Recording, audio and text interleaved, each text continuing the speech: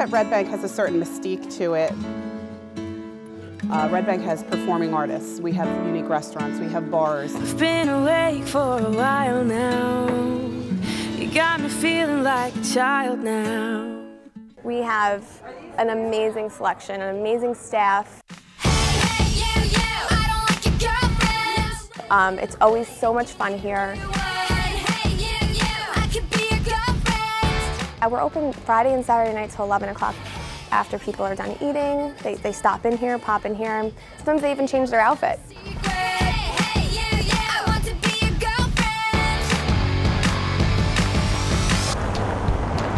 Everybody wants to come to Red Bank to kind of step outside of themselves and kind of do something different. Red Bank, I think, kind of serves as sort of a mini Soho to the eclectic crowds that come around.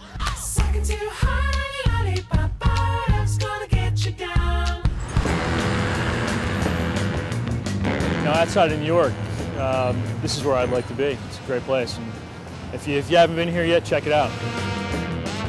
We've got horror comic books, we've got sword and sorcery comic books, and of course superhero comics. Kevin Smith is the owner of this store, director, writer, man about town. We have props from many of Kevin's movies. We have people coming from all over not just the country, but the world.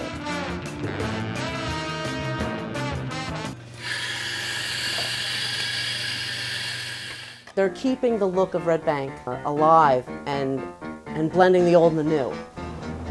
We have pictures of all the streets, all the buildings from the turn of the century up. So a lot of, when they start fixing storefronts, they go to our pictures and see how they looked back then and try to keep it fairly close to the original look.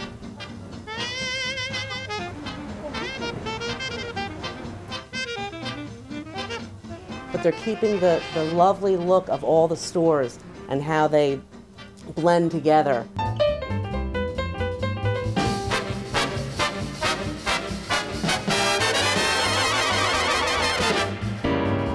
We've got the best of everything. We've got great shopping, wonderful restaurants. You don't have to go to New York City to shop. You can shop locally.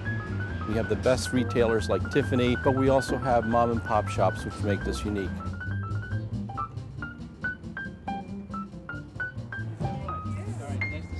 An enormously large and positive antique district that caters to individuals who are into the finer arts as well as to the antique arts.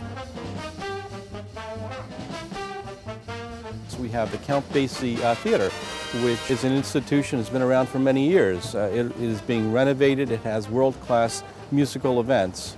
Once you come to Red Bank, you'll come back again.